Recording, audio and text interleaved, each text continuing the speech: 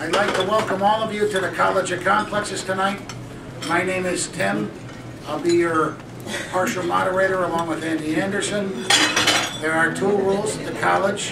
One is no personal attacks, and the other is one fool at a time. The College of Complexes consists of the following format. We first have a brief announcements period. Then our speaker will speak for however long he needs to. Then we will have a question and answer period. All right. Good boy, Larry.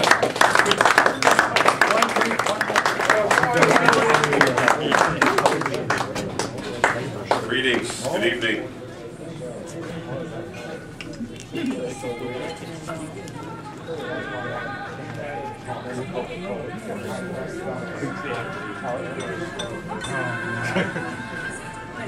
Okay.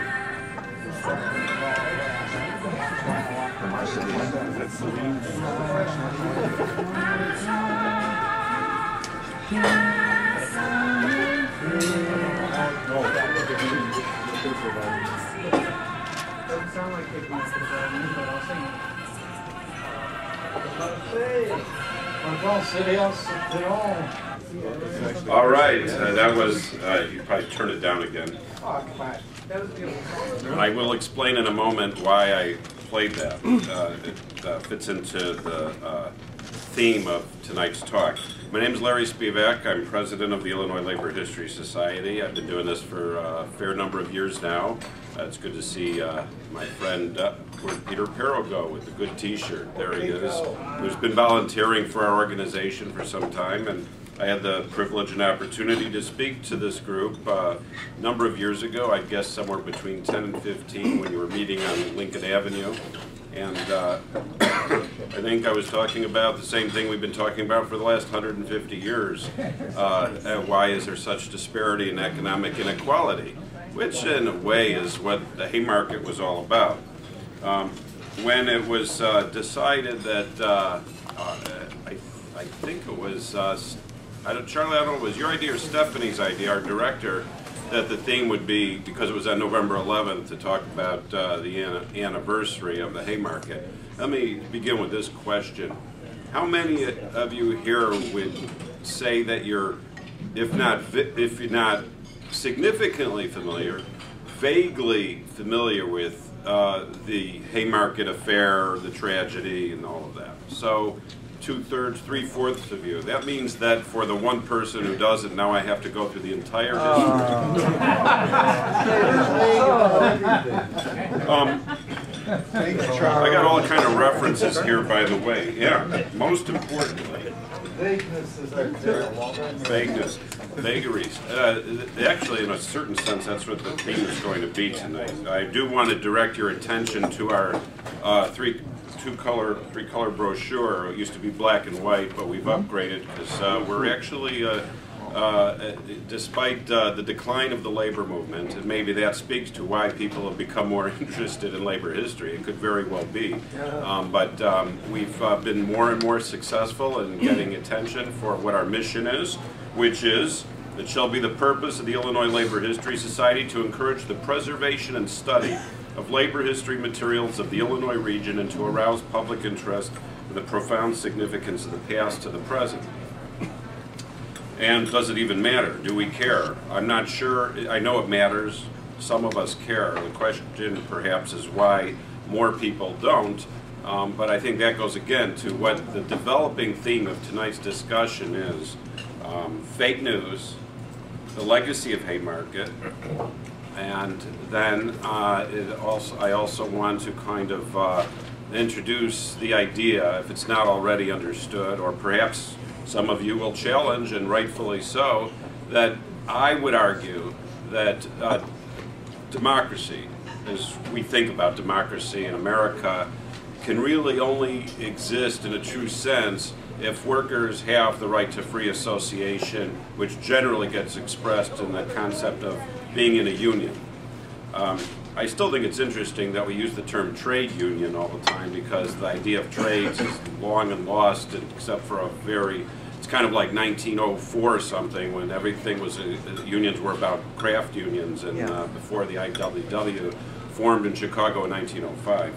But so I do want to kind of expand on this a little bit. And I've been developing this idea more when I give talks about unions and democracy, because it challenges the precepts of a lot of people who think of unions simply as top-down organizations, which generally they are in terms of their practice, but in terms of the concept, it's a grassroots organization, and in many ways the possibility of democratic institutions, unlike most, unions have that opportunity, and often this issue of fake news speaks directly to the idea of why I think it is seems almost as if an anachronism that unions were part of America for a period of 50 years and now it's gone and they don't exist anymore. Because we all know unions are it's a word for another word for an association. And virtually every wealthy person has a union to represent them. As you know, if you are famous and have stature in society, you might be in movies. You would, all 100% of you in Hollywood belong to the Screen Actors Guild and SAG-AFTRA. Even though I usually start out by saying, what 5 classes of work do people think of when you think of the wealthy, rich, having high stature? And every single time in most places I speak, people say lawyers, doctors, actors, athletes, and then I got to push it a little bit and I remind people that, you know, the Trumps of the world, the CEOs and those type, because every single one of them have one thing in common: that gave them their wealth if they didn't inherit it. Or weren't, you're unlike politicians, the mostly actors and actresses at the highest level, as well as we know athletes, that is the creme de la creme de la creme. And but why is it then that what they all have in common is they all have a union to represent them? And if you are an actor or you're an athlete, you also have somebody else to represent you, which is an agent. And if you are a CEO, you may belong to 20 or 30 associations representing you. If you're an architect, you belong to an association. If you're an engineer, you belong to an association. What we've discovered, of course, is that organizations that people who wish to be successful generally realize that collective association is the only way to get there and to preserve that kind of stature.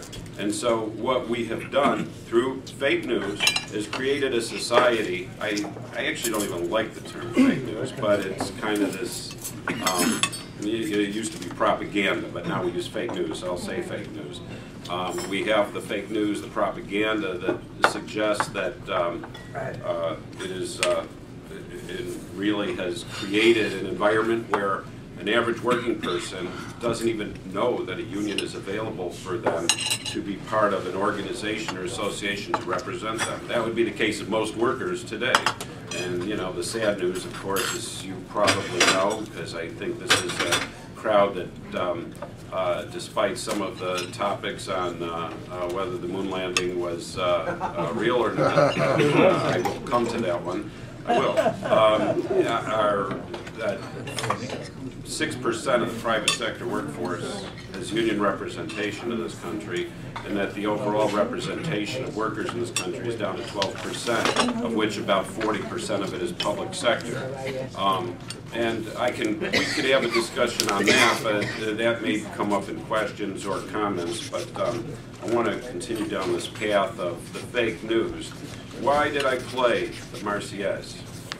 Well, I think it's interesting because history is something that I just heard a quote yesterday about history, and I don't remember exactly who said it or what it was, but I guess it doesn't really matter, right? Because that's what fake news is, and or propaganda. And it was that history is about the last person that said something, something to that effect. Well, I play the Marseillaise in part because I, as president of the Illinois Labor History Society, have spent a lot of time reading about the events of Illinois labor history, reading some history, talking about it, engaging, and also I should add that, and I do have some street cred, is that I've worked for a union for 34 years. I just retired a month or two ago, and I think I was in the trenches and doing representation and understanding and thinking about what unions do. And look, I'll be the first person to say that imperfection is probably the model in which we all have to operate from, and from there perhaps we can improve things a little bit, if not a lot. And so often when I talk and put my thesis statement forward that the only way in which we can truly have a representative democracy in this country is to have the right to associate specifically and particularly and specifically in the workplace. And I'll maybe talk a little bit more about that. And this is what the Haymarket was all about. On this 130th anniversary, is it 1887? November 11th, 1887 was the hanging. And why not celebrate a hanging, right? So that's why we're here. Could have been on May 4th when the tragedy or the affair took place, but why not celebrate a hanging? So here we are. And what happened is that often when the story is now told, and I've told this story. Why? Because somebody told it to me. I don't even know if I read it in a citation, a book cited, which I'm going to share some books and citations and the stuff that people obviously make up or have bad facts on, even though they're academics. Is that the Marseillaise was supposedly what the martyrs, as they weren't martyrs at the moment, but as they marched to the gallows, were humming and singing the words and the melody of the Marseillaise. And whether it's myth or fact, I don't know. There have been a few plays about this where that's how it starts out. You hear the music, and that's why I played it. And in fact, when we dedicated rededicated the Haymarket Martyr statue, the iconic statue, the most sacred labor site in the world, of which I am proud to be president of the organization that holds the deed to the monument. And I guess that makes me the representative of all workers of the world. So I'm president of all workers, of the Union of All Workers. Wait, see? Yeah. And legacy. But the Marseillaise, was it sung? Well, we were a little over a year ago, we were at the cemetery. We were in the process of trying to find what we thought was the what do we call it? The container. The urn? The urn? No, not the urn. That's where the body is. That's where the time capsule. There was some research that led us to believe, and I think there is, a time capsule buried at the Haymarket. We had experts, you know, in ground penetrating radar, and we found stuff, and we had archaeologists and you know, digging in a professional manner, only to find something that we had to rebury because it may very well have been the remains of somebody, possibly Oscar Neebe. We're not sure, but that could have been the case. And but it may very well have been a time capsule, but we just chose not to open it in respect for the idea that if you don't know, you don't open it because it's not proper to. And that's what anthropologists and archaeologists told us, and others. But we, you know, how is it that 125 years goes by, 130, and people have different stories? How is it possible that we sit in the same room, listening to a conversation, walk away believing somebody said something that somebody else believes wasn't what was said? So how could we even interpret history, or how can we define history? How can we...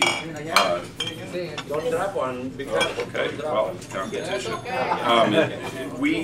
One bottle each. We hope that we sometimes have facts and to support what we believe. But it turns out the research on this time capsule and other things led to more research, and I was challenged when I started talk at the monument about the sculptor designed this based on the French Revolution.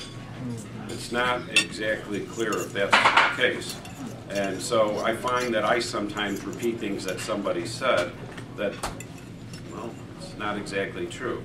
So going back to the hanging of the martyrs, the fiction, of course, at the time, and maybe I will refresh a few of your memories about what and why there was a hanging that resulted in what our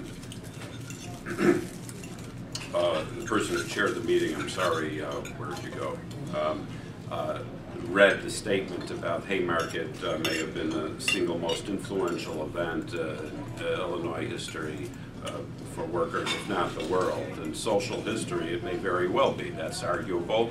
I would make that argument that that is the case. But something like that, and yet what really occurred at that time, we know some facts and some things we don't know. But what we do know is that the men who were brought to trial were not wild-eyed, long-haired, creepy, bomb-throwing individuals. Right. The closest one to it was the German carpenter, 24 years old, who died in prison, which again, we talk about myth, we talk about propaganda or fake news, was that Louis Ling killed himself. But if you look at the facts of what happened, it makes much less sense that he killed himself, and much more sense that he was he was murdered in prison. If you look at just the night before the hanging, he was one of the 5 men who were ultimately, after the commutation of 2 sentences and the 8th guy getting 15 years in prison, he was one of the 5 who were going to hang, but he dies the night before by a bomb, a dynamite capped in a cigar. So what, no note, what man is going to hang but decides to blow off half of his face and suffer for 12 hours to death? This will probably be debated into perpetuity, but I would argue that he was not a victim of suicide, but he was a victim of murder by the corporate agenda, the police, which was the system that perpetuated the idea of these bomb-throwing anarchists. Anarchism, sure, why not? Anarchism has a long association with really great ideas in our society about how to improve and cooperate and work together, which comes out of that Greek term, which I don't know if it was pronounced something other than anarchy. Somebody else here may know that. But the idea, the fear that develops around these myths, that was the burgeoning, the budding, the nascent, and then growing labor movement in this country, and particularly in Chicago, where the idea was that to get an 8-hour day was going to probably require more than being at the ballot box. And the woman who spoke best to that, I'll read her words. And again, the idea of propaganda is sometimes the lack of information. Why is it that what I would argue perhaps one of the most important women, if not one of the most important people in American history, is Lucy Parsons? And if you asked virtually anybody, they wouldn't have a clue who she is. How is it possible that 99.824% of the population, I made that up, but you'll remember that number, is probably close to accurate, wouldn't have a clue about what Haymarket was, when then I go on to say maybe the most singularly important event that influenced history in our country, our state, our country, if not the world, in so many ways. And you can draw all kinds of conclusions about what and why it affected people, societies, governments, populations around the world. Lucy said, and I don't know what year it was written, but it's after the Civil War probably, and because of Lucy Parsons, who is a woman who understood well the trials and tribulations post-Civil War, a woman who is Also, what I love about history is I call them the ironies of history. And this woman, Lucy Parsons, is married to Albert Parsons, who is the only American born of the Haymarket. He was born in Alabama. He fought in the Civil War as a Confederate soldier, a lieutenant, born into a prominent family, and denounced it after the Civil War, of course, because you do what you have to do, I suppose most people do. And he was a Confederate soldier. And what does he do? He meets Lucy Parsons, born from a slave family background, Mexican blood, and a white ex-Confederate soldier marrying a black woman living in Texas in the 1870s. It's almost hard to fathom, but they did it, and of course they ended up in Chicago because they were thinkers, intellectuals, writers, organizers, and wanted to change the world, but especially to organize workers into unions. And Lucy said, "The idea of less restriction and more liberty and a confiding trust in nature is equal to her work is permeating all modern thought. Of all the modern delusions, the ballot has certainly been the greatest. The fact is money and not votes is what rules the people. Passivity while slavery is stealing over us is a crime. When labor is no longer for sale, society will produce free men and women who will think free, act free, and be free." And so she is equating the idea that after slavery is ended with work, slave labor, wage slavery is something that is the most cruel thing. The idea that people are selling their labor for virtually nothing, and she argues that passivity is the criminal act. That's what's stealing over us, because if you're not involved in doing something to change it, then you may perhaps be complicit in that crime.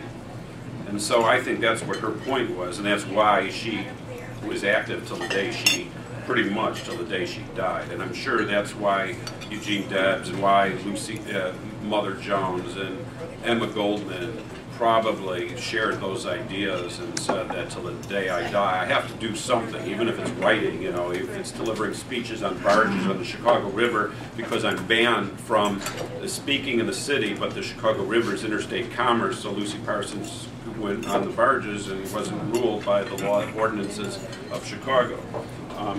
So what we see is the emergence of an incredibly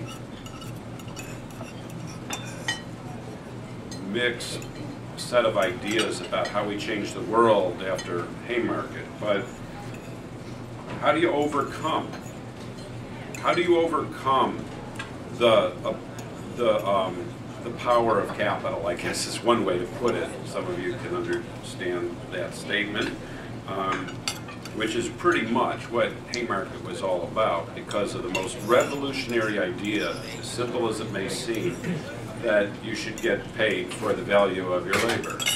That is so revolutionary that, in fact, no CEO, capitalist, corporate agenda could ever tolerate that. And you had to wipe out the idea of this labor movement that then, because of the martyrdom, spread throughout the world, that created what we know today around the world is one of the most celebrated holidays.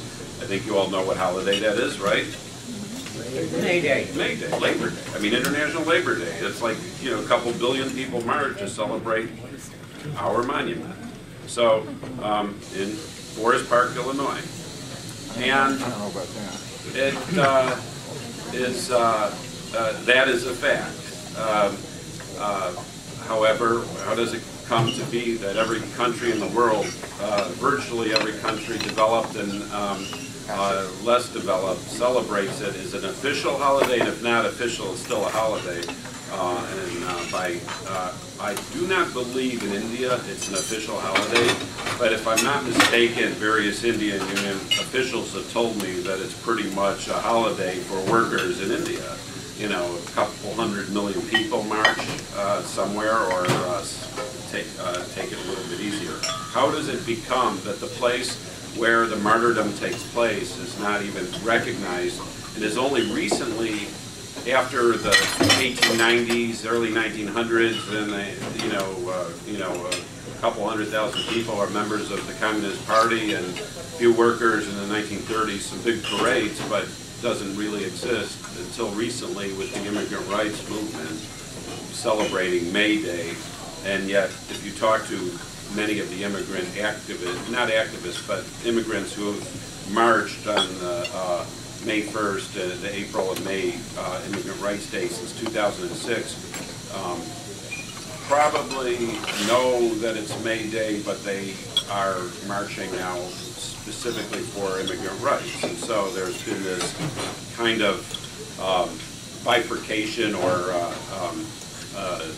separation of what the holiday initially was about, which was a fight for the right to organize, free association, 8-hour day, that sort of thing. But I want to talk a little bit more about this. I was talking about facts, and I was talking about fake news. I'm talking about incorrect information.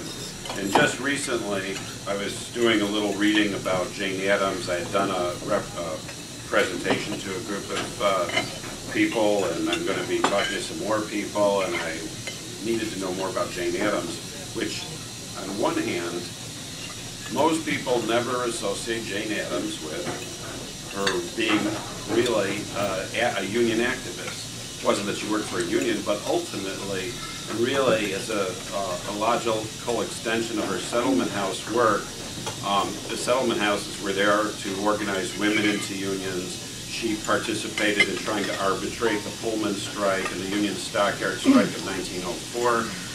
But when people talk about Jane Addams, very few people associate her with the idea of the labor movement, a labor movement. They think of her as, school of social work, and sometimes, the struggles, or more political association with being against World War I. But it's amazing how few people associate her. We don't know who Lucy Parsons is. We don't know who Emma Goldman is. We don't know who Mother Jones is. We don't know that Jane Addams was a struggle for democracy was about organizing workers in many respects. Now I think, let's see if I can find the page. I thought this was interesting because here is this deeply cited, lots of footnotes book about Jane Addams, and the author says,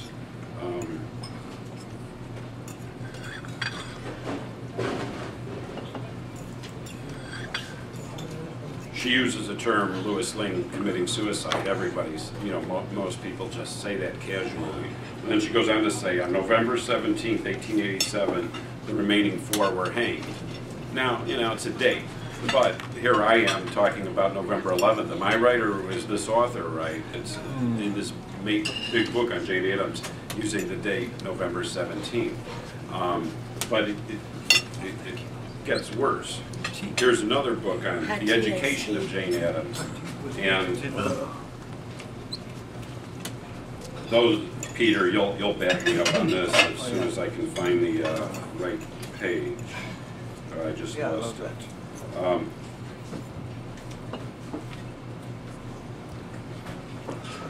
A lot of long sentences, too. By 1886, the city had a well-organized Federation of Labor, a German central labor union, and close to 4,000 workers enrolled in the Knights of Labor. Actually, I think it was more than that, by the way.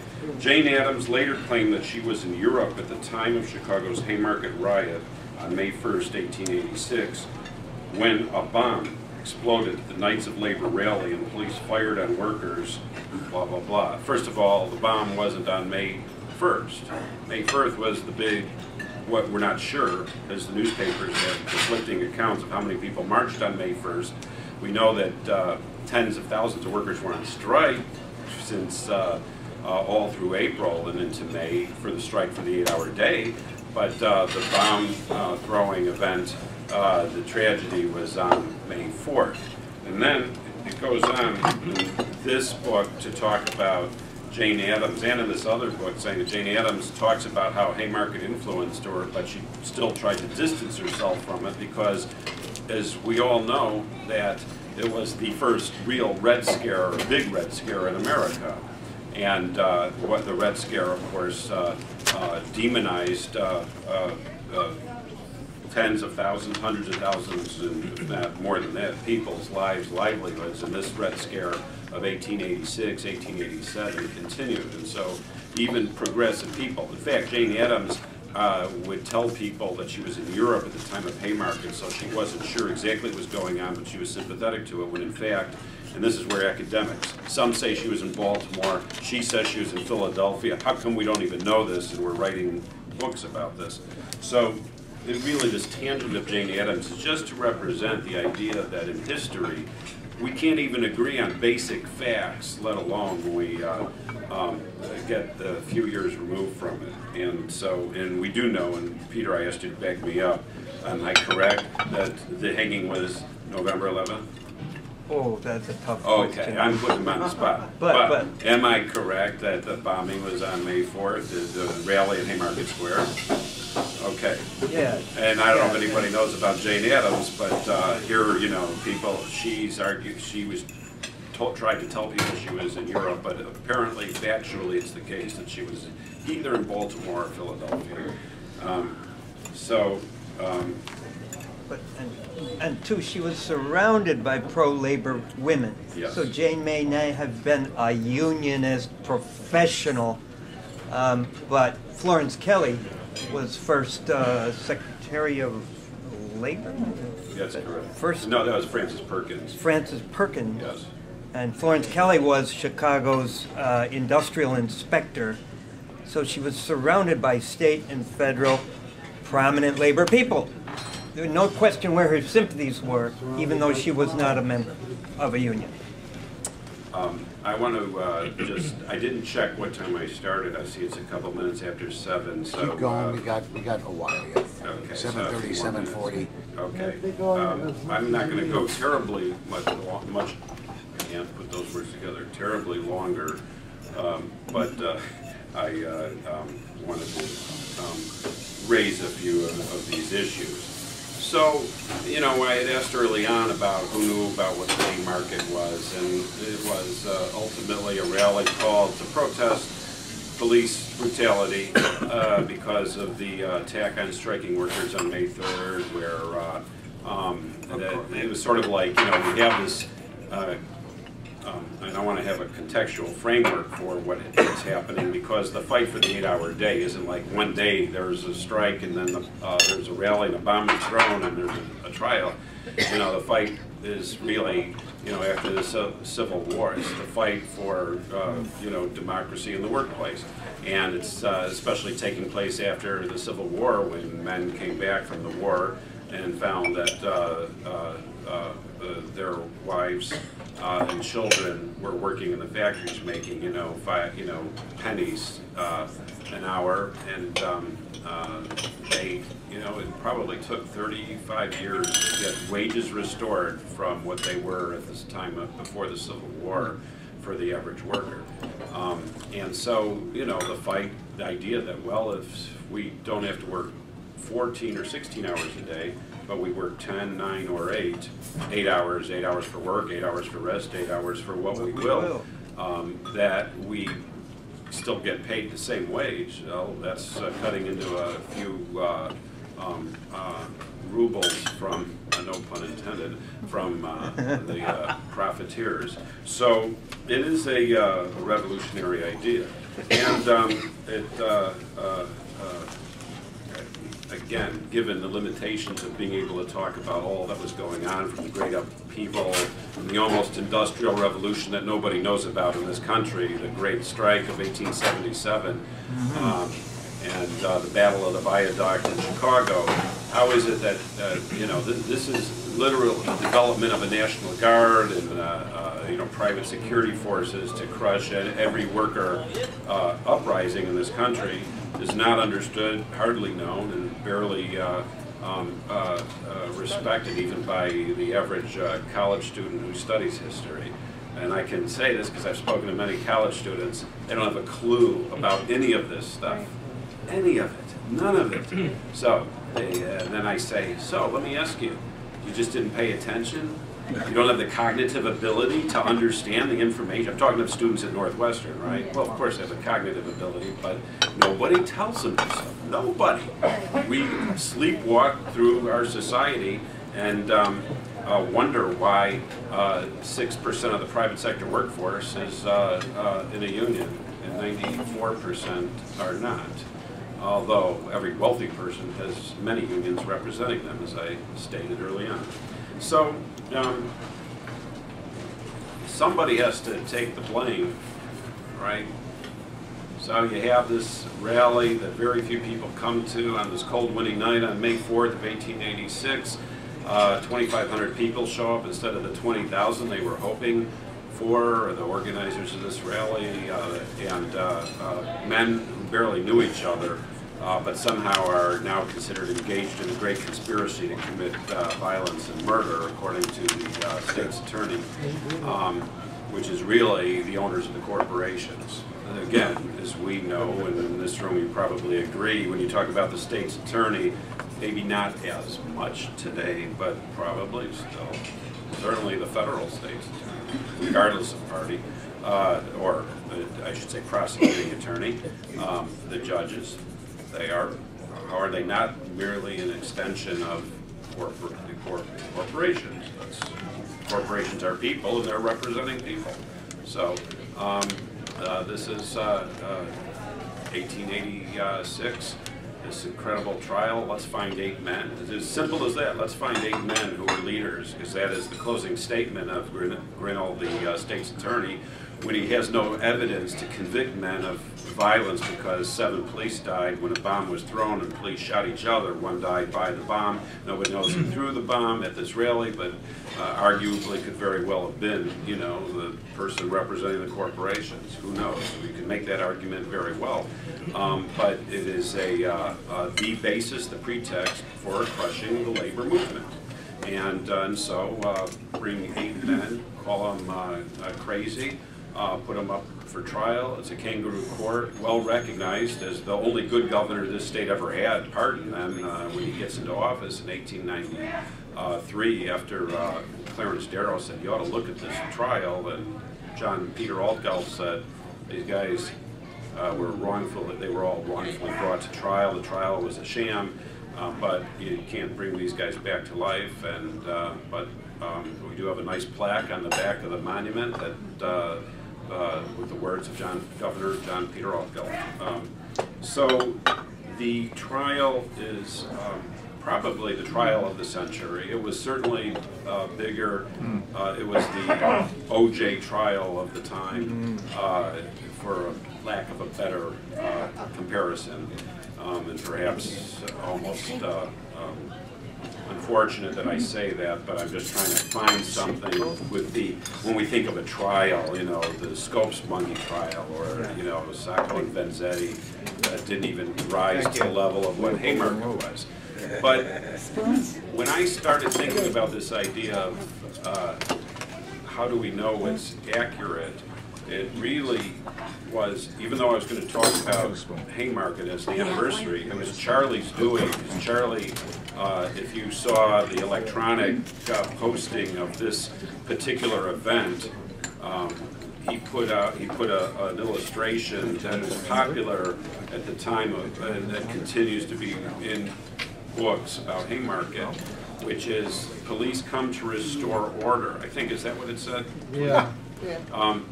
To restore order, just like Mayor Daley said in '68, the confrontation was not created by the police. The confrontation was created by the people who charged the police.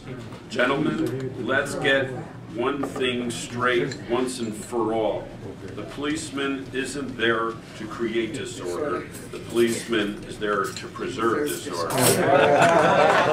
So this, of course, is a history of the role of police represent, you know, being in paid status of corporate America, and, you know, maybe a little different from the anti-Vietnam days of rage, but certainly most of the police violence against workers was part and parcel of the fact that the corporations have them in their pocket to crush worker uprisings of every sort.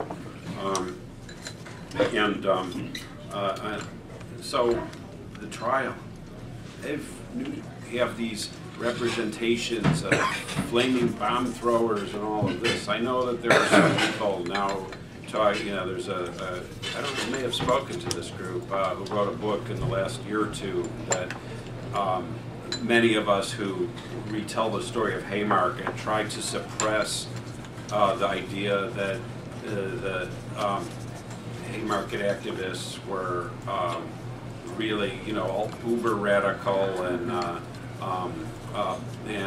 yeah, bomb throwers. Yeah. I mean, it's people knew about dynamite. People used dynamite, and Louis Ling knew how to make bombs. But just the very fact that people knew this stuff or were aware of it or were around it does not mean that there's a conspiracy to throw a bomb at Haymarket and to commit murder.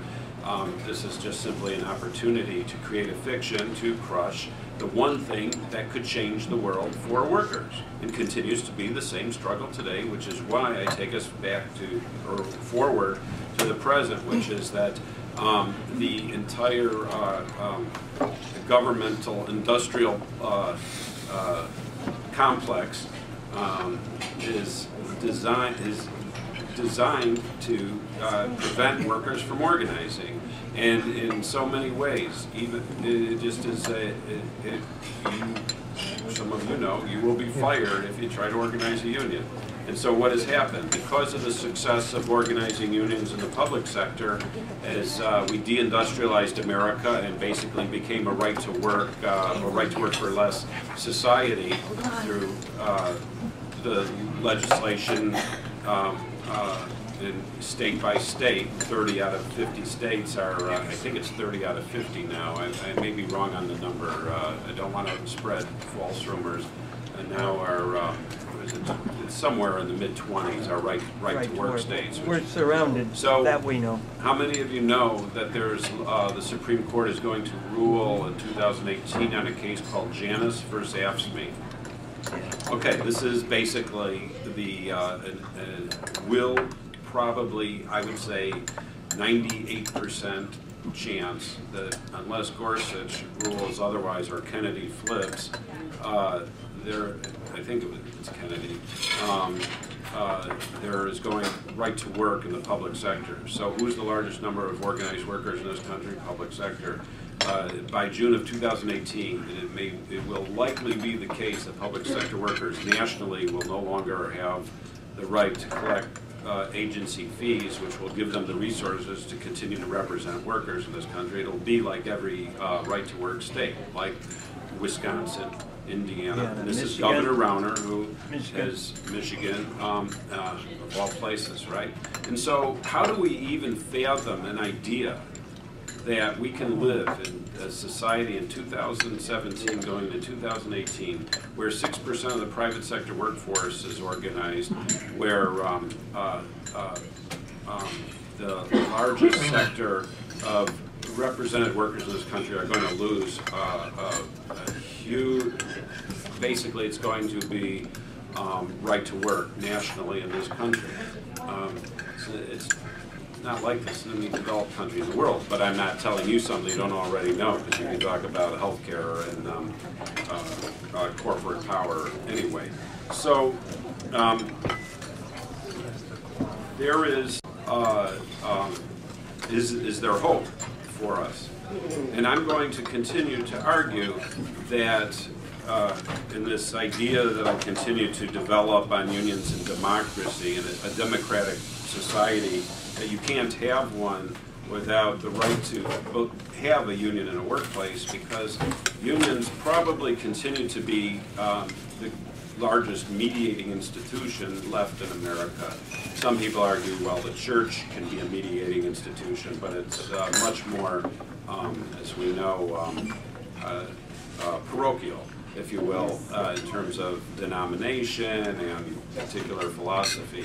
So despite the fact that there's no, unions do not necessarily represent one idea politically, and as we know, it's kind of interesting, isn't it? I think the metaphor might be, is there parallel parking in a parallel universe? How is it that, you know, a guy like Trump comes along and supports the broad concept of challenging free trade? Without going into particulars about, I don't think unions in this country that have spoken out against the NAFTAs and the CAFTAs and the TPPs and those sorts of things are saying there shouldn't be trade laws. It just should be that they should be mediated and negotiated with labor rights for workers and environmental laws and things like that. So, but you know, there is this, but as we know, much of the white workforce in this country voted for Trump, and because in many cases supported his broad, global, no pun intended, statements about trade. Because unions have educated their workers, and a lot of workers in Ohio and in Michigan and Indiana who are in unions get the information and support the idea that there is no fair trade and that free trade means unfair trade, and voted for Trump on that basis. No doubt about it, even though what Trump represents is really he'll do anything to promote the corporate agenda, but it's demagoguery, and people have lived in, had their ideas and beliefs perpetuated by demagoguery long before Huey Long and long after you know other presidents and governors. So we are left with trying to sort fact from fiction, and I would suspect that if we can't have the right to organize freely, to associate freely like the wealthy do, and until that exists, the idea of democracy will continue to be challenged, will be something that we may not be able to, you know, I'm not I'm somewhere between totally pessimistic and totally optimistic. I guess that puts me in the middle. Because there are days when I believe that when I look at history and I look at the courage of the people after Haymarket, you know, literally died, and they didn't intend to go to their death. But I'll read their last words, thanks to Charlie putting them on the electronically. And many people around the world continue to live by these words. And so I'll end with, while these aren't the last words, while just before they were hanged, I'll mention, August Spee said during the year between his sentencing and the attempts to challenge the outcome of the trial, he said, "Your ropes will effectively stop us from speaking, but the time will come when our silence will be more powerful than the voices you are strangling today." And he wrote, that was at the time, moment of the hanging, but he wrote, and that's, by the way, on the base of the monument, and the word throttling is used instead of strangle. But he went on to say, "Here you will tread upon a spark, and here and there and behind you and in front of you and everywhere the flames will blaze up. You cannot put it out. The ground is on fire upon which you stand. Now these are my ideas. They constitute a part of myself. I say, if death is the penalty for proclaiming the truth, then I will profoundly, proudly, and defiantly pay the costly price. Call your hangman. I am ready for him." Adolf Fischer, his assistant editor, wrote, "The call for our hanging is a death blow against free speech, free assembly, and free thoughts in this country. If death is the penalty you insist on for our love of freedom and for the human race, I will not remonstrate." George Engel.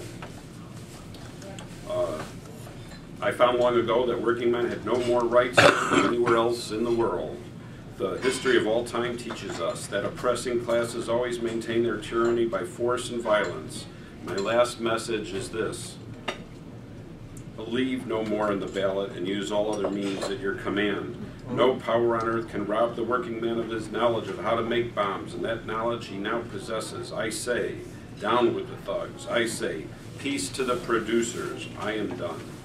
And Albert Parsons, In addition, his very final words were, let me speak, let the voice of the people be heard. He said, dynamite comes as the emancipator of man from the domination and enslavement of his fellow man. It is democratic, it makes everybody equal. It is a peacemaker, it is man's best and lasting friend. Our message remains today on our last day what it was on our very first day. Agitate, organize, revolt. So during this period between the end of the after the trial, the sentencing, and the hanging, there was a lot of rhetoric and a lot of discussion, a lot of writing, and the idea of, as I think it was August Spies pointed out during the trial, that partly what the corporate agenda was, the state's attorney in particular and Judge Geary were trying to do is say that they were fomenting, that they were starting the revolution on May 1st of 1886, May 4th of 1886. And as August Spies pointed out in talking at the trial, that only a simpleton could even argue that the revolution is because of going to happen on a particular day and on a particular day alone, that it is a historical process. And so apparently we have reached a point in our society where we do have, this is where optimism comes for me, because during this period after Haymarket, especially when the idea of international labor, workers of the world unite, wasn't a possibility despite the rhetoric of the day. But we are so much closer to the probability insofar that there's an alliance, the ability to have an alliance of workers around the world, given how small the world has become. Disney was right, when he said it's a small, small world after all. And it is, because we know that what happens in China affects what happens in Nigeria, and what happens in Mexico affects what happens in Great Britain, and what happens in one particular country is no longer just in and of itself in a vacuum. We are so connected and interconnected, and sometimes pathologically so, through the internet, but at the same time the opportunity exists, and this is where the optimism comes from. But it will have to be through organized workers, I believe, in some way. It may not look like a union of today, but it will be an association in some way of people who produce, not those who profit. And those are my words for the evening. I would like to, before any discussion, I just want to point out, because sometimes these things aren't available. I just happen to have, because I'm like a roving book salesman, the Fuller Brush Man. I see the age in some of you. You know the Fuller Brush Man. Yeah. I happen to have, because I think it's one of the best books on the topic, and certainly one of the most recent, I just happen to have two, Death at the Haymarket. If you're carrying around 1695, 15 bucks. I just happen to have a couple that we sell. The Labor History Society, James Green, who died this last year, a great historian, his book on the Haymarket. I just happen to have a couple, so if somebody wanted, and I have a couple of those. And I also have, for those of you who want to make your own pilgrimage out to the cemetery in Haven. We sell these for 10, I'm selling them for 5, but if you have economic needs and can't come up with the 5, but you would like the book, that the day will come, our Labor History Society's book on the Haymarket Monument, and with the little biographies of the many people who are there, and some that aren't in here, I'll make these available for a couple bucks for those who want one of these.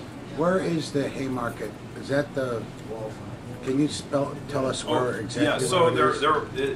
So there are two places when we talk about the Haymarket. The cemetery, which is where the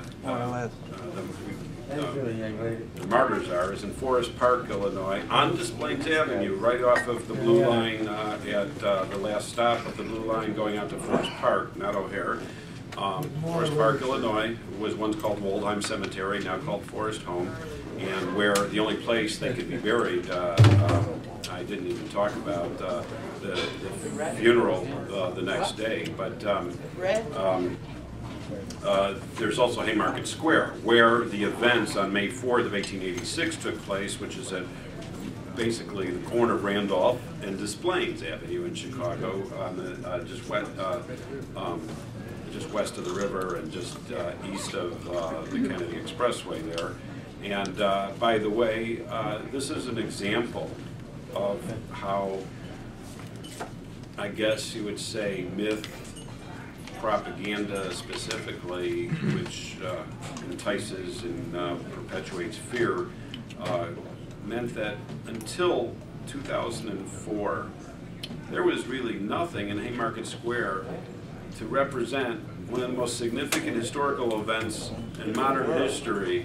There was just a little plaque on the sidewalk that Mayor Harold Washington agreed to put on in the concrete to say this is where Haymarket was. People from all over the world would come to, where was the Haymarket rally? And there was nothing there, but for many, many years, this was why the Illinois Labor History Society was created, because in 1969, Studs Terkel, Les Rear, Bill Adelman, Lillian Herstein, and other great people got together to create the Haymarket Workers Memorial Committee to remember the Haymarket.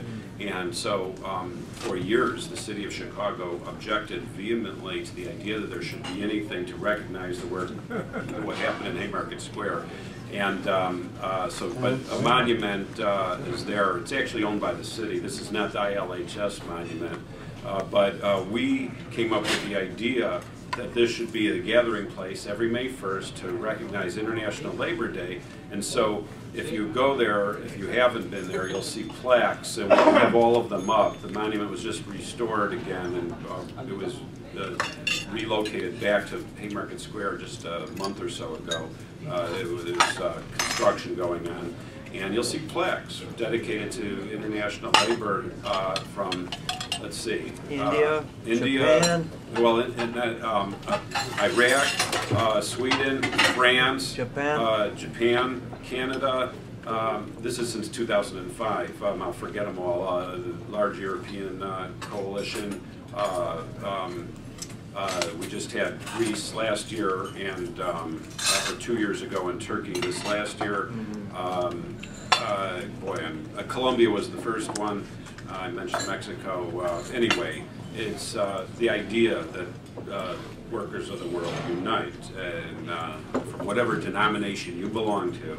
So hopefully you can get there and get to the cemetery to pay homage to the idea,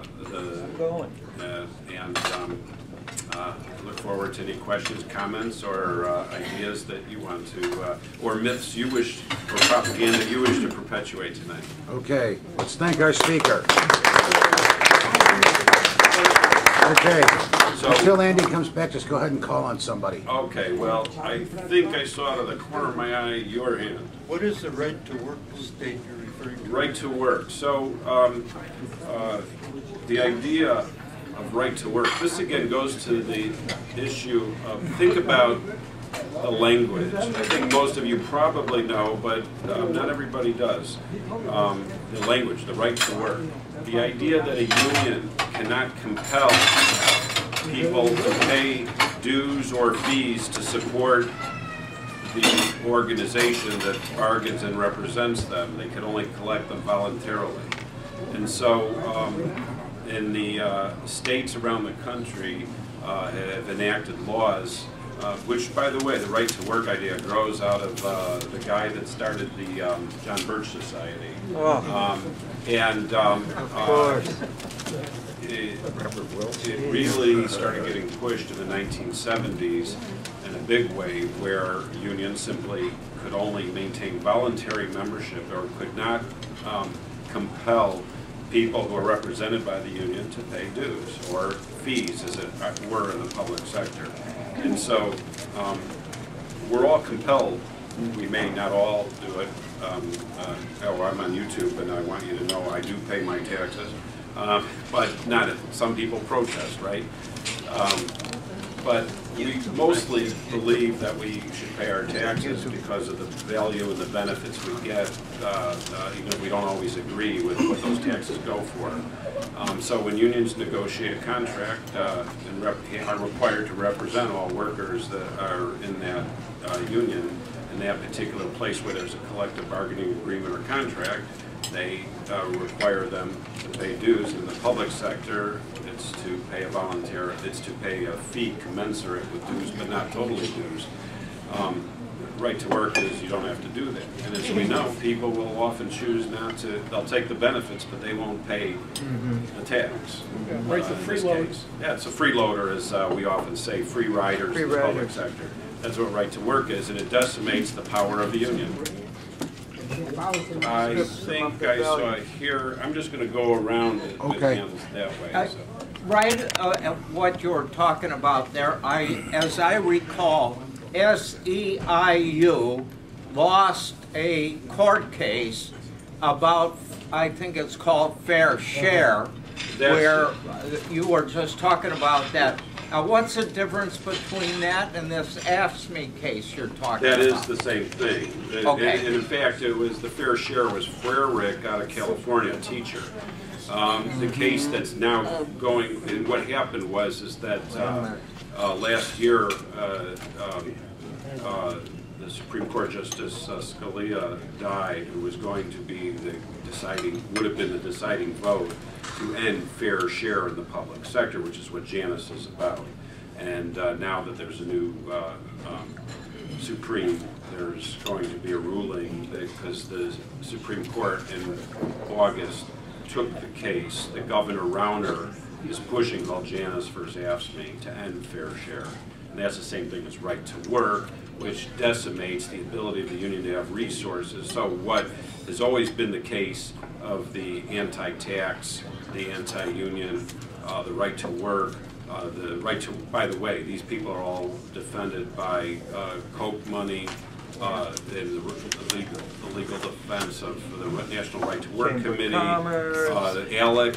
It's all connected. This is where I wouldn't say it's a conspiracy. It's an understood fact that there's a representation of the corporate agenda through these anti-union unions. And so they've pooled their resources. They've anointed a Supreme Court that will rule against unions almost every time it can. It will be very, very difficult to continue to organize because it's called starving the beast, right? You know, you take the resources away from the one organization that represents millions and millions of workers that are unions or organizations collectively. So that's fair share, right to work, same thing. We're all. Thank you. You said that unions today are basically democratic institutions? I said that they are designed to be democratic institutions. I would argue that there is a good reason that many people feel that unions are not. Some are and some are not. You know, I was going to continue and ask about, well, the last time I checked into that aspect of American unions, there were the most numerous unions, the ones that represented most employees, largely did not have direct public election of their national or international presidents. That they were elected by the local presidents, and there was no election for many of the international and national presidents that involved the rank and file. How is that democratic? Well, what I would argue is that from a different perspective, that certainly like the union that I belonged to, I worked for, and I was staff, so I was employed. I was not an elected official of the union, but the vast majority of presidents are elected democratically and or potentially democratically if people come to vote. But it's in most unions at the local level, which makes up the power of most unions at many, you know, again at the local level, are democratic. The issue of representation or delegated voting is pretty much the structure of most organizations. in this country. Whether or not it's the best way to be, I have no idea. I couldn't tell you if I believe that every worker in the country, if a 400,000 member organization would cast a ballot, just like in corporations, a handful of people vote for the shareholders vote. Probably would be one. Again, this isn't. I don't know if it would be more democratic if one person, one vote for an international president of 200,000, 500,000, 1 million member, or 60,000 member organization is more democratic or not. I don't have, but at the local level, people have the right to participate in most unions, not all. And it's like volunteerism in general. Do people choose to volunteer, or does a good union will actually educate its members to try to get involved? And I can tell you that that's a struggle. But that's the struggle of democracy anyway. Democracy is full of all kinds of problems, getting people to be involved, which is, of course, also the strength of a democracy. So it's a long-winded answer of saying, you're right that it's not one person, one vote at a national level, and whether it should be or shouldn't be, I think organizations have to figure that out. But as institutions, this issue of democracy for me isn't so much about the institutional democracy, but it's the idea that in the workplace, what unions do is they give people resources to be able to actually have a voice on the job. As we know, there is a reason that usually, of course, it can vary. There are some companies that have liberal policies, but basically you have no rights. You're right. You're an employee at will. You have no rights, but unions bring democracy to a workplace, which give people a sense of participation, because there are labor management committees, there are health and safety committees. It's committee up the wazoo, getting people to volunteer. That's the hard part. But when you talk to people, union members vote at a much higher rate in our corrupt electoral system, vote at a much higher rate than non-union members. In 2008 election, and it's pretty close to this, it was less this last time, 20 union members that represent 12% of the workforce were 26% of the voting population, because unions bring organization in some sense of information that you otherwise don't get. So in that sense, the sense that you can debate, those of you who've been in unions where you may have some debate or the opportunity for debate, learn skills about civic participation. That's democracy. Civic participation, being active, is democracy. And so that's why I make this argument that without unions, you lose one of the institutions, and probably the best institution, for giving people skills at the grassroots level to encourage democratic values. And it's going to be a lost art if people don't have unions, even if their own union is corrupt. Okay. Next question. Yeah, I looked up Lucy Parsons on the Wikipedia page real quick. I see that there's a park in Chicago that's named after her, and there's also a bookstore in Boston, Massachusetts. Have you been to this bookstore? Do you know anything about it? I've not been to the bookstore, but we were involved in the park, which goes back to the issue of perpetuating fake news or propaganda. So let me just say something about Lucy Parsons Park, which is just east of Cicero on Belmont Avenue, not far from here. East of Cicero on where? Belmont.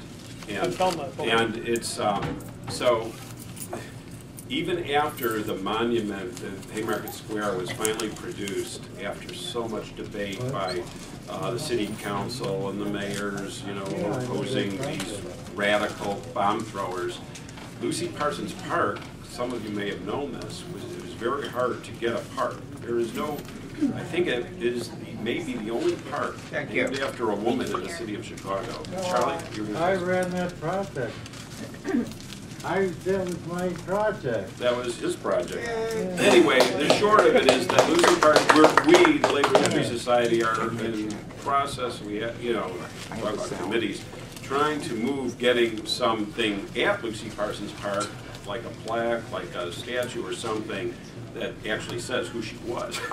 Who is she, right? You know. But this last year, Alderman right here, Rosa, helped getting part of Kedzie named Lucy Parsons Way. So there's a stretch, what is it, south of Addison.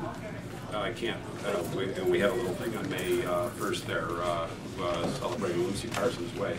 But the issue was that the city and the Parks District fought the idea of naming something after Lucy Parsons because she was bomb-throwing radical trying to kill police. You know, this whole thing, it's always about, you know, you create this dynamic between once you invoke police or military, suddenly you're anti-patriotic, you're not an American, you know, you're bad. And that's the struggle, you know, how do you, and, you know, think about it. At the funeral, the procession down Milwaukee Avenue on November 12th of 1887, the day after the hanging, with the horse-drawn carriages and the coffins. Fact or fiction, I don't know, but people write that 500,000 people lined the streets of Chicago to view the bodies because underneath the fear was great support for the fight for the 8-hour day and the recognition that this was a corrupt trial and that this was a travesty of justice. And what people did was they were told the city had proclaimed no flags or anything, but people came out with their American flags, you know. And it's just interesting because there's this tendency to always talk about this patriotic or not patriotic, whatever that means. You know, the last refuge of a scoundrel, wrap yourself in the flag and carry the cross. But the flag was very prominent and it's always been for that, even in May Day parades. I think here, and then I'll zigzag across. Okay, in relation to your comments about right to work. A little louder, please. Okay, in relation to your comments about right to work, this misnomer, the name right to work, obviously, it's more like doublespeak out of 1984. Right. My question to you is, would you associate this as just one piece of the puzzle that goes together with so many other aspects of money controlling the society, such as Citizens United, such as the net neutrality issue going on right now, and it's all a matter of dumbing down and silencing the general public to necessarily enslave workers? I agree, but I just use the term corporate agenda. To me, that makes more sense because it comes from capital, you know, money, corporations, and as I referenced the point of the Supreme Court case where corporations were deemed to be individuals, and Citizens United, sort of the other end of the other side of the balance that equation to create, in many ways, the conspiracy to suppress workers from having rights in this country, and citizens, of course. So. It is yeah, and that's why I referenced a few moments ago ALEC, American Legislative Exchange Commission, which is made up. You could talk on and on about these unions of corporations. Again, you know, they all have unions that represent them, carry out a political and legislative agenda, which is basically to suppress workers' voice at the top, and then citizens or citizens and workers equally. And this goes back to the idea of democracy, which is that you can only have, you have no rights as a worker in this country unless there's legislation for it. And it comes usually from organizing and representation, which often is through a union. And that's, again, why if we expunge unions from our language, from our lexicon, as well as in practical reality, we are that much closer to a fascist state. Just a follow-up, can you speak to a little bit to the extent to how we've come from 50 years ago from a highly unionized society? What what the major factors were in bringing us back down. That's a whole talk, but I will simply say that it's been it's since the Red Scare of Haymarket, that's been the agenda.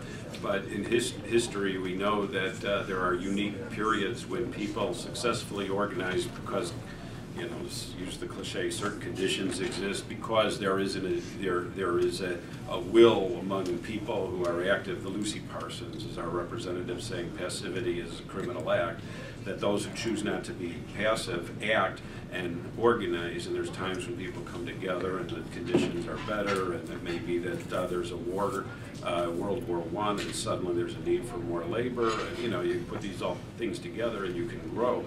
And another reason I'm not pessimistic is by 1920, remember, I shouldn't say remember, but as some of us know, that the government, through the corporations, crushed unions after World War I, deported virtually every union activist that was not born in this country, and murdered many, and had Palmer raids, and unions shrunk to 2.5% of the workforce.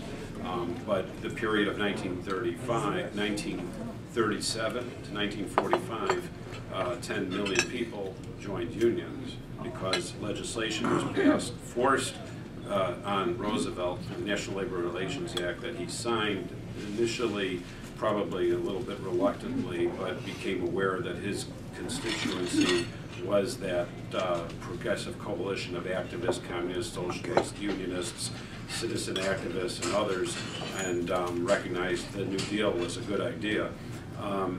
We can debate whether he did or didn't think it was a good deal in the beginning, but when the President of the United States says, and all of you who've been to my labor history classes see the poster, the famous poster, if I worked in a factory, I would join a union, Franklin Delano Roosevelt. Could you imagine the President of the United States if Obama had said that? Even Obama wouldn't use the word union except at a union convention. Bill Clinton was a lot worse. We're talking Democrats, so as you know, Republicans, it's no union. I can add something for a question. Oh. It's a key point.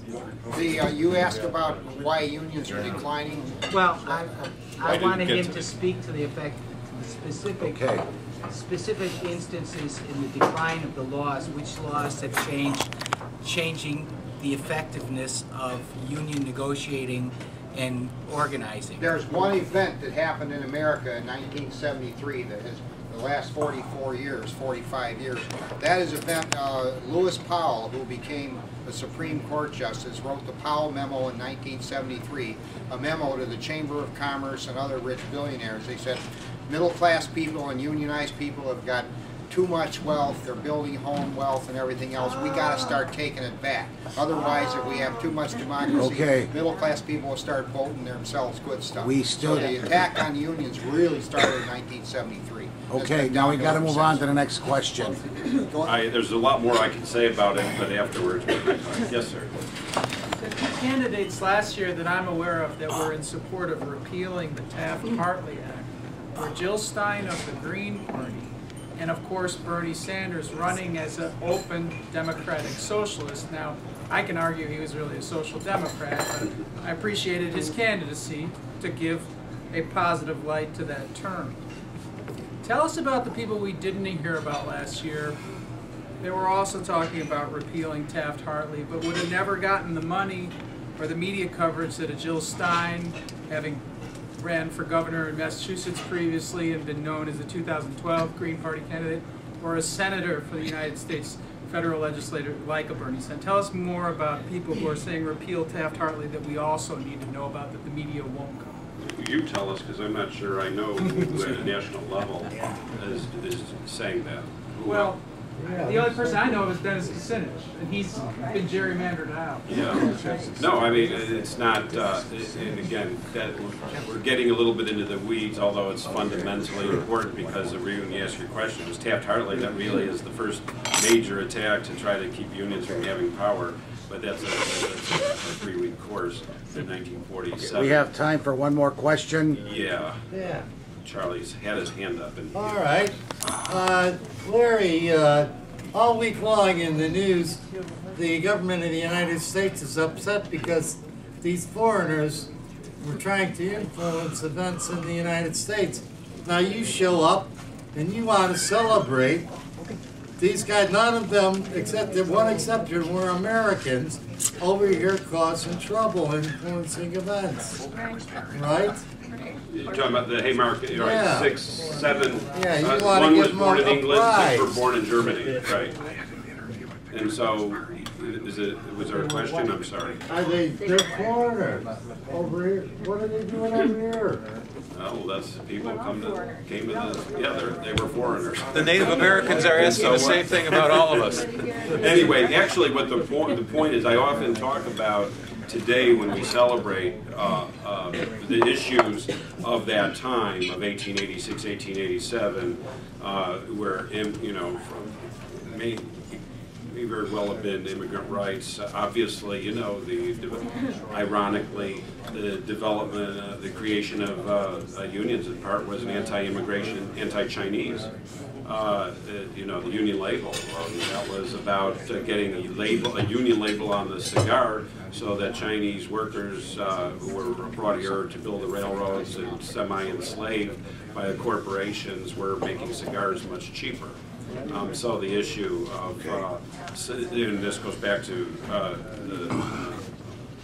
my comrade's question about the decline of unions, is it's a race to the bottom, and the fight to either oppose the race to the bottom or a fight to get to the race to the bottom, which is about using immigrant labor in part, but then deporting people when they're no longer needed to import new people to come and do the labor. That's part of the race to the bottom. The other race to the bottom is that you have unfair trade laws and you don't make anything where you live.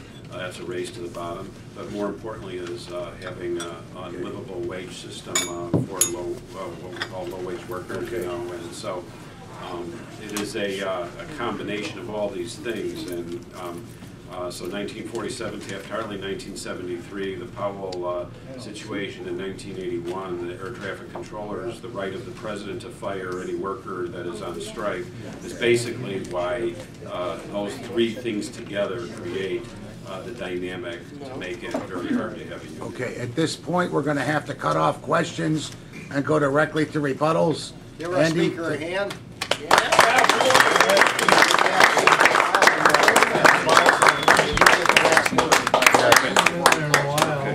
Okay, thank you for a good talk tonight, and let's have a show of hands. Who wants to give a rebuttal? And I'll take a count. We're a little short on time tonight. Keep your hands up. 1, 2, Jonathan's 3, 4 here. Tim's 5. I'm 6. So that's 6 people. There'll be more. We'll go about 4 minutes. Go 4 minutes apiece, and we will cut it off in half an hour. So be aware. Jonathan's going to be first. All right, Jonathan. 4 minutes. I'll run the clock too. Thank you, Speaker. Candidates for public office who genuinely support workers' rights to organize and to go on strike in the United States get the least amount of financial donations. Candidates who support unions get the least amount of endorsements from current and former government members. They're the least interviewed by the corporate media. They're the least likely to be invited to debates. They're the least likely to even have their name and party affiliation and policy platform briefly covered in the media. And this is very, very appropriate for this last week. They're least likely to have their book reviewed or discussed or interviewed about their new book. What chutzpah, or what hubris. We need to repeal the Taft-Hartley Act. We need to just start from the drawing board again on why workers' rights are central to humanity. And we need to have a discussion on why corporate America needs to have its charter revoked and permanently abolished. This is an out-of-control psychopath, sociopath system that we currently have in corporate America, and I think most of us can agree on that. Our country is the world, and our countrymen and countrywomen are all humankind. Albert Parsons said that in 1879 in a testimony on the labor question addressed to the U.S. Congress. So he was well known in Washington, D.C. as someone who wasn't going to let oligarchs get away with it anymore. They knew who he was. They target these people. They label them, and they go after them, and it's nasty. And every time you see a public official or somebody who's running for public office say they're for the workers, but then they don't get very specific about repealing Taft-Hartley or why the Powell memo was as close to treason, if not treason, as you can get, you better ask yourself whether they deserve your money or your time or your trust. You know, we have people who run for public office who are very brave in this country. We have people like Bernie Sanders, Cynthia McKinney, Jill Stein, Rosa Clemente, Sherry Honkala, Ajama Baraka, Dennis Kucinich, Ralph Nader. They know that 12% of workers in the United States being in unions is a danger sign that things are not the way they should be.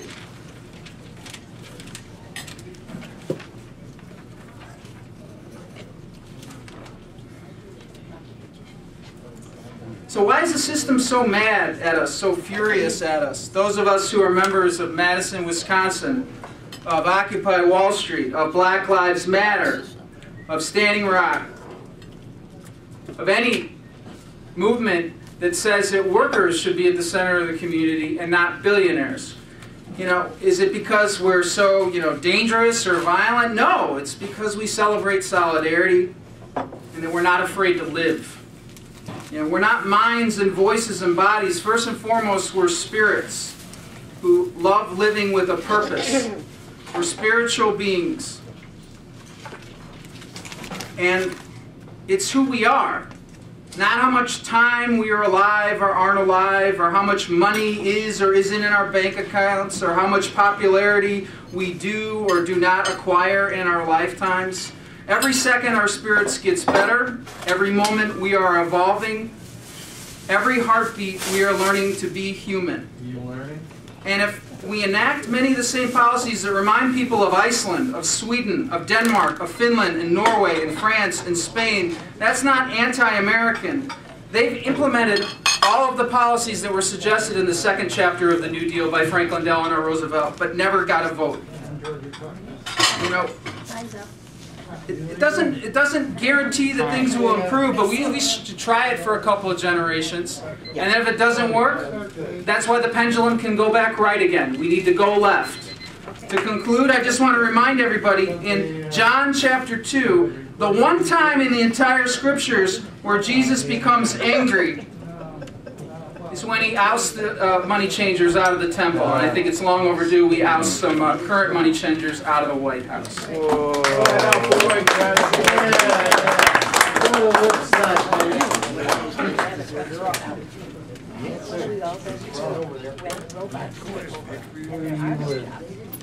Well, thank the speaker. He did a better job of telling about how difficult it is to figure out what history says. I talked about that last week, I think, in my rebuttal, but he did a much better job of that.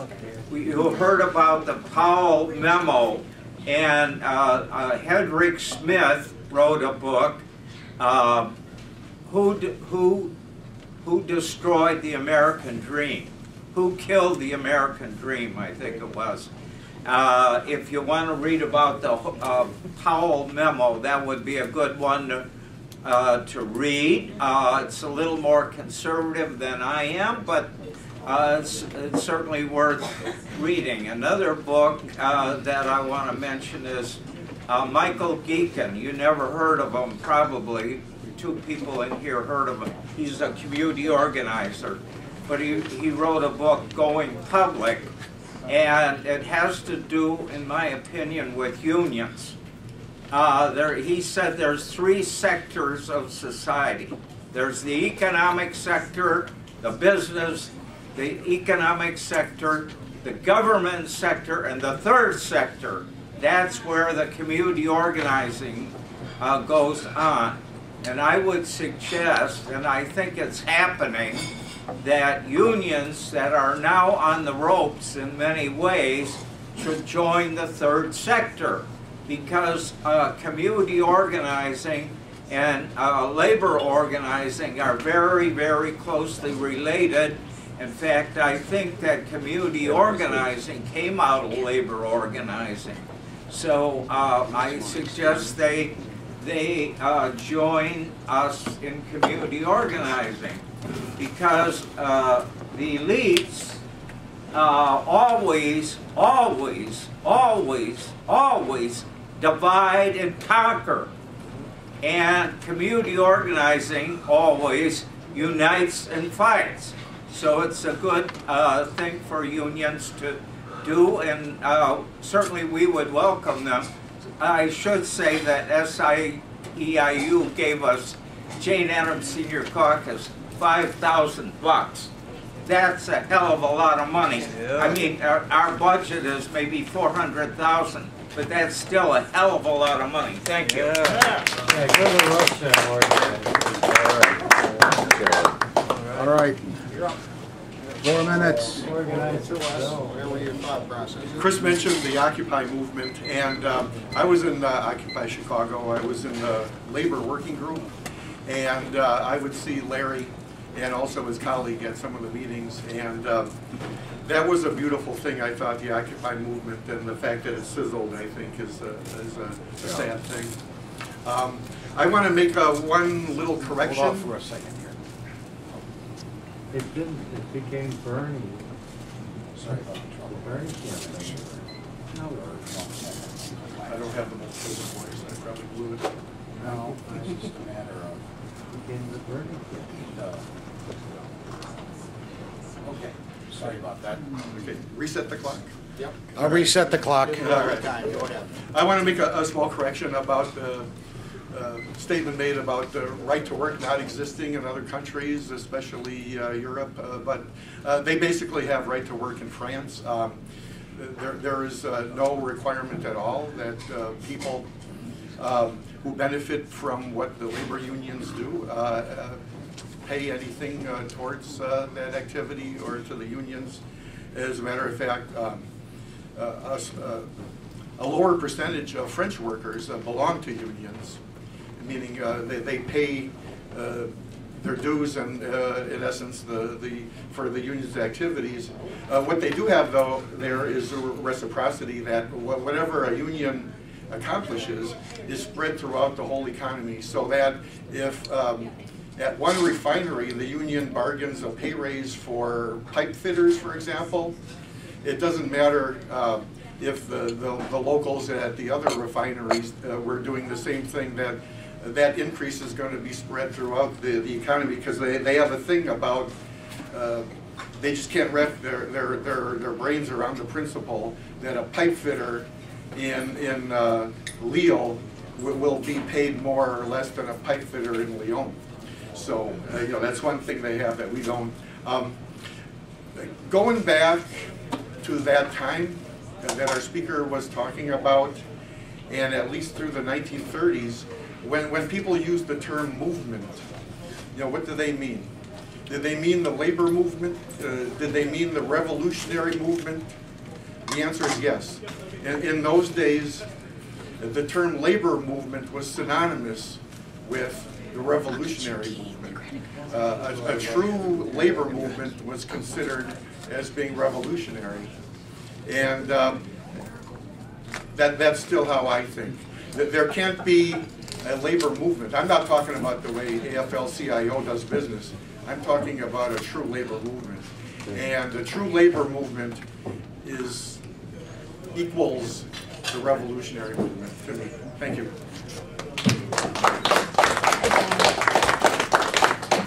You always do. Thank you. And Michael Weiner. Larry said a lot about labor leaders and martyrs and hard union workers, but he didn't say enough about himself, in that for almost the last 20 years, he's held the Labor History Society together in this state, not just in town here. and a full-time job defending the rights of public workers. It's only now that he's coming into his own because he has a little more time to do much more now. And in the next 5 or 10 years, Larry, I know you're going to be a force to reckon with all that. The ideas you've been trying to promulgate, but always have to run to the next defense of AFSCME and the next meeting. But Larry deserves a hand too as a pioneer of labor history. I want to give him that. But I want to tell a more personal story in that I have a friend who introduced me to old German Waldheim Cemetery out in Forest Park. And he walked me through the legacy of all that are buried there, the brave souls, men and women, the martyrs. And we decided that day we visited that we would try to join them by purchasing graves in the cemetery. And it was a morbid thing to talk about, but we thought, instead of pushing up daisies and looking at flowers, we could be witness to history as we saw Emma Goldman's monument there, Frank Pellegrino, which is another story related to Italian labor in this city, but great individuals who sacrificed for us for a decent standard of living and the union that I owe everything to in my life for professional life, a career. And so we bonded together and decided to buy plots in Waldheim Cemetery. And by the way, they are out there. There are still plots. And believe me, for under $500, I sound like I'm giving a commercial, but for less than $500, you too could be buried in a very historical grail, I think. Haymarket, Waldheim and Forest Home Cemetery. So then we scratched our heads. Now that we decided we want to be on that hill, what are we going to say about ourselves? And Stanley said, well, I haven't done very much except to teach labor history and pass on their work to other students, young students. And I said, I sure haven't done much but be a delegate for the teachers union and advocate union democracy from the rank and file up. And we do have that democratic right to take down the leadership. Maybe we can't vote them up, but delegates can help take them down, Mr. Weinhardt. So we are democratic, surely as democratic as the Democrat Party and their conventions. And so we thought about being on that hill and looking down on those great men and women, that we weren't worthy to be lying next to them, but apart from them, looking across at them. 15 seconds. The best thing we could come up with for our gravestone epitaph is Peter Perro, witness to history.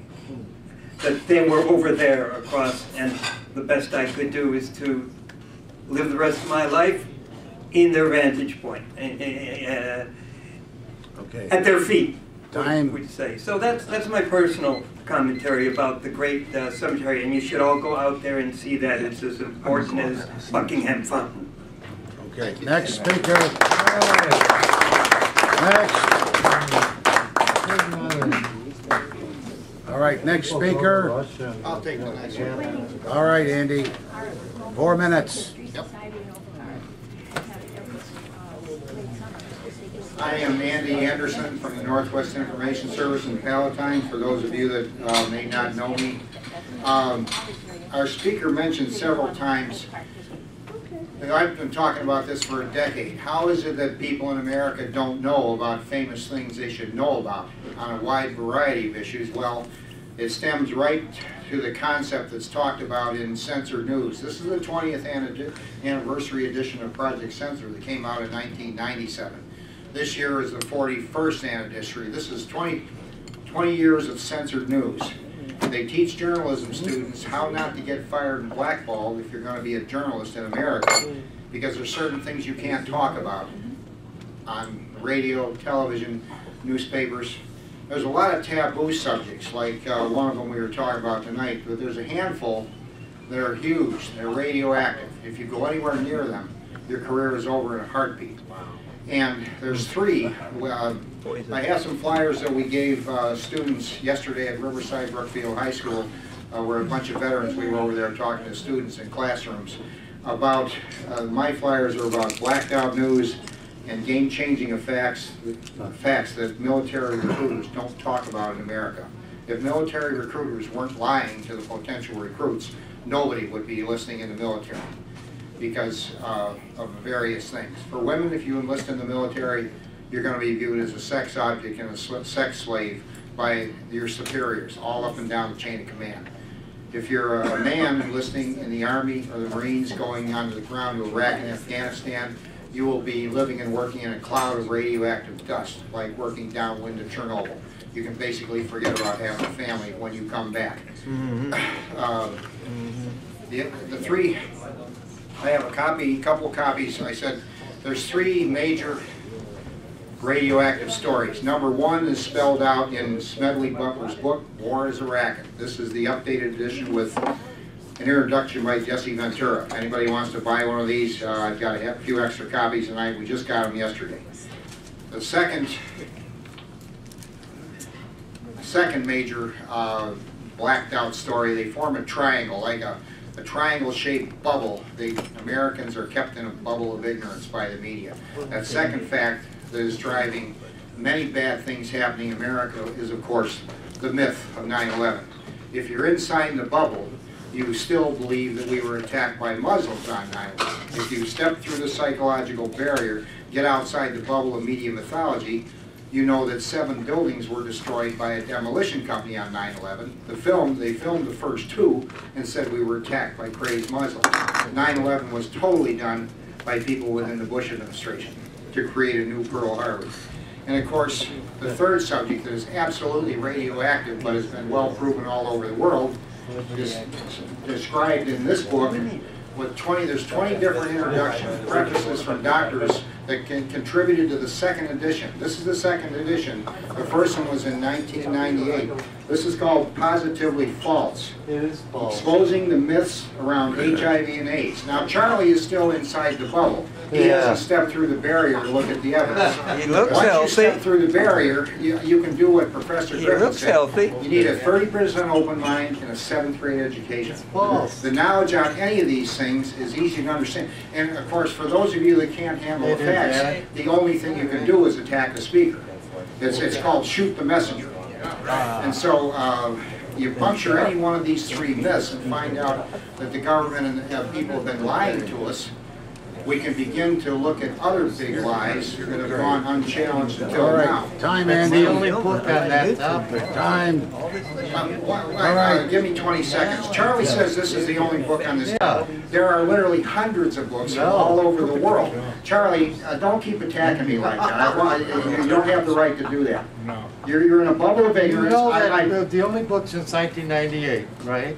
No, there's been a bunch of books. This is an updated edition with the knowledge that's been accrued since 1998. The database is enormous. Your 20 seconds are up. Let's get to our next speaker. Let's get to our next speaker. Okay, we get 4 minutes if you don't attack the speaker, okay? Andy, you can object. It's not an attack. Well, it's absolutely what. All right, Charlie. All right, let's take our speaker. 4 minutes. And by the way, he's offering a deal. There's plenty of brochures there. Take some, join the society. They have events from time to time during the year. I was at one about 2 weeks ago. Very nice. Support labor history. I think we're the oldest in the United States or something like that. I'll be eclectic as usual. Somebody talked about labor laws. There's only about a handful of labor laws that these classes. About one hand, about 6 of them. There really aren't. There's a lot of case law, a lot of NLRB decisions, things like that. not significant. The amazing thing is, I always amaze me, some things like, we're such an advanced country. Occupational safety and health was only passed in 1970. That's how we've been. Regarding Lucy Parsons, actually I got kind of involved in that. I was messing around with the Wobblies, the IWW, and I learned that the police were objecting to this park being named. They were looking for parks to name after women. And the Chicago Police Association, their union, objected to it. Well, I took Lucy's side on the issue and arranged, put out some press releases and arranged to testify at the hearing at the Chicago Park District. They even was in touch with the Chicago Union, the policemen's union, and invited them to come to the college of complexes and talk about this, debate this issue with me. He said he was busy. He had a bargaining unit of 1,000 employees. I said, I'm not busy. I got time to do it. I've got a bargaining unit of 5,000. The fun part of the story was I was a website guy. The website was relatively brand new, but I put together a real high-tech thing. Come to the public hearing. I even arranged academic speakers, women's historians, labor, women's department people to testify. The Park District called me up. They look at our website and they didn't know my trick. My trick is to let certain people inadvertently learn what you're doing. And they thought they learned secretly that we were planning what appeared to be a riot. And they called me up and they said, secretly, we assure you we're going to name this park after Lucy Parsons. So don't cause a fucking riot. At our park meeting, would you kindly not? We agree with you, you know. But anyhow, at the end, we all made kissy face, and they thanked us. Actually, they thanked me for generating interest in the Chicago Park. They said they had never seen anything like that in years. May 1st, we have a play that we generally put on called Cell 29, which we've written here by one of the members of the college. On Bastille Day, I know that song quite well. You got that off YouTube. I sent out an email celebrating Bastille Day. Le jour de gloire est arrivé. The day of glory has arrived. And if you get into the words of that song, you find out that the evil capitalists, they'll even sell you sunlight and air if they could. Anarchy is a cautious term. You listening there, Trump guy? They were terrorists.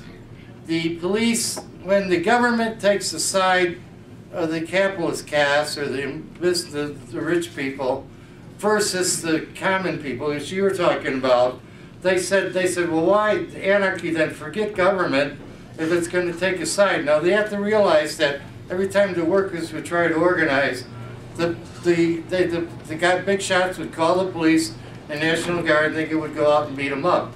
So would you like the government? And it isn't necessarily that they didn't like government. They just didn't like government that took sides against them and sent guys to beat the bejeebies out of them. And last of all, I encourage you to look up something called FedVote, F-E-D-V-O-T-E. And I've been doing this for the past year. Actually, it started a few years ago.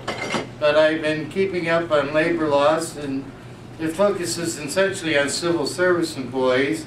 And we've had some victories here recently.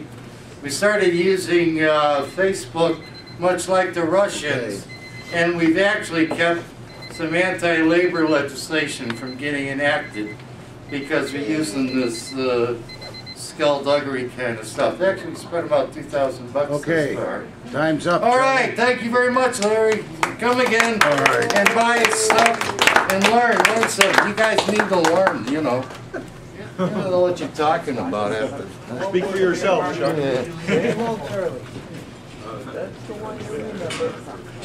He's just the way it I'm wondering used to be rougher. myself why you guys have not been celebrating over the last 100 years. Because as far as I'm concerned, you know, the world's getting to be a much better place. Yeah. According to Johann Norberg and some other economists. I mean, you know, we're living longer. We are generally a better healthy. I'll tell you what. I'll give you some statistics, and we can. I'll show you with the data. Now, on a worldwide basis, I know there's been some anomalies, but there's still less people getting killed on a per capita basis.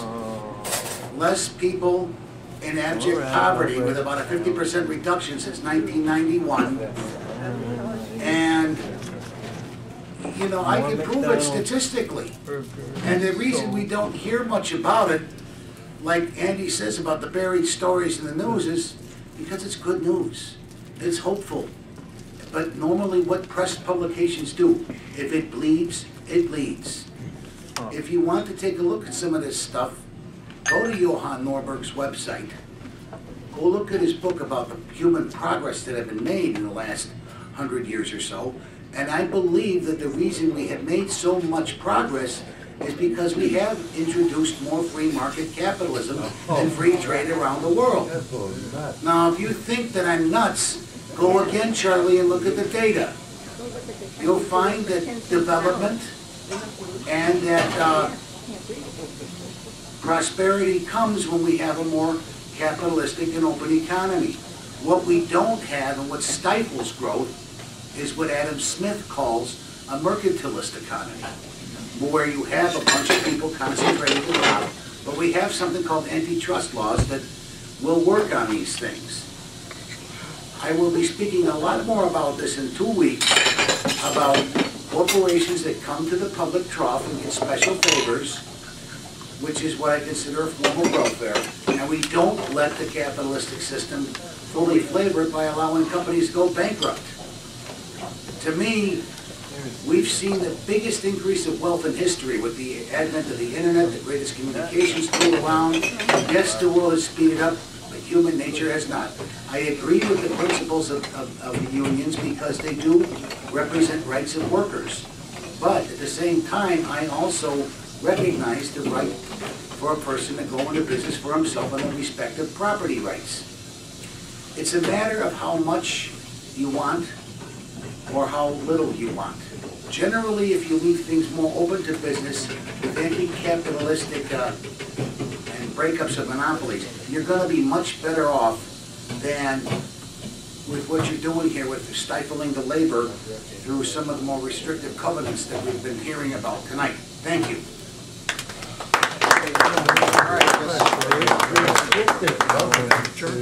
Okay, our speaker gets the last word. One more time. Come on up and answer the various rebuttals that people gave if you want. You got about 6 minutes.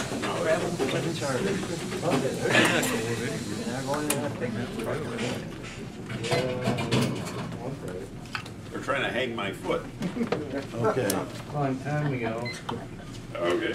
I don't think these would be rebuttals, but just some additional comments based on a couple of comments. First, I like the discussion about community organizing and labor and its as a coalition, because in fact this goes to the heart of the issue of how people's labor connection isn't recognized. So we think of the great community organizer Saul Alinsky, and where he honed his chops by reading John L. Lewis, the founder of the Congress, CIO, the United Mine Workers president, and writing the biography of John L. Lewis. And so all the time that people were talking, about Obama being a community organizer, and then those who were trying to turn that into him being, a communist agitator or whatever.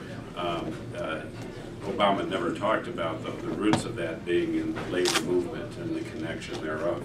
And so when we talk about Martin Luther King, we have this ability to just think about the sort of vague civil rights, voting rights, but it was A. Philip Randolph who really honed or helped Martin Luther King understand the connection between civil rights, economic rights, and social justice. A. Philip Randolph, the head of the Brotherhood of Sleeping Car Porters, the Pullman Porters, and the labor movement that gave Blacks, A Road to the Middle Class, and the March on Washington being organized by A. Philip Randolph, not Martin Luther King. So it's a way of sort of detracting from the labor connection and that idea that, in fact, workers' rights are really economic rights is what gives social justice an opportunity. And so I appreciated that. And also the French connection. I actually think that in some ways France is a model of unionism insofar that, while you're correct, they have a low number of union members per se, the labor movement or unions have a powerful role through that social legislation. And that may be the question for America, which is that when we look at, we may not be, we may need to be more integrated into the social network again in terms of maybe it's through ballot initiatives, maybe it is, I mean, this again is unions spend a lot of time and money doing legislation, but perhaps it has to be looked at a little bit differently so that it is connected to the labor movement through social legislation as you know, much of our welfare benefit system is. So I agree with that. The other comment, because you're talking about books, it reminded me, and I loved the book years ago, I'm guessing it was in the early 90s or late 80s, Noam Chomsky's Manufacturing Consent. What better term than manufacturing consent? And in the sense, that's what we've been talking about. Was it manufacturing dissent? Consent. C-O-N-S-E-N-T. And so that is how we get to where we are, the way we think. And I will end maybe with this. And that's why I appreciate the idea of the College of Complexes. And hopefully there is vigorous debate and agree or disagree that it springs us forward in thinking about other things. And that, you know, in 1835, it wasn't adults and workers, the adult workers, that fought for a reduction in hours of work at a silk factory. The children themselves had to walk out of this factory in New Jersey. I think it was in New Jersey. I don't know that it was Patterson. But it was children that were said, those who are under 11 shouldn't have to work more than a 10-hour week. So what we're saying is that we actually have to 10-hour day. Yes, 10-hour day, thank you. And that it was okay. Primarily, I assume, because of economic necessity and wage slavery, but it was also because it was okay for children to work. It was okay for people. It's okay for women to make less than men. It's okay to have slavery. It's okay to have these things. And so it's a consciousness issue, and it's that there was a time, perhaps many of us in 1835 as adults would have assumed that it's okay for children to work. And so I guess my only point is that these changes take place because somebody stood up. Somebody either resisted or somebody was not passive but active. And so it come down to it for me, which is Lucy Parsons saying passivity while slavery is stealing over us is a crime. Thank you.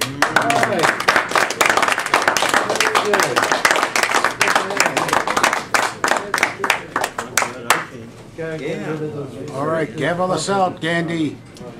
One final note for all of you Trump watchers. This article came up on Common Dreams yesterday, I think it was. It's called A Year Without a President.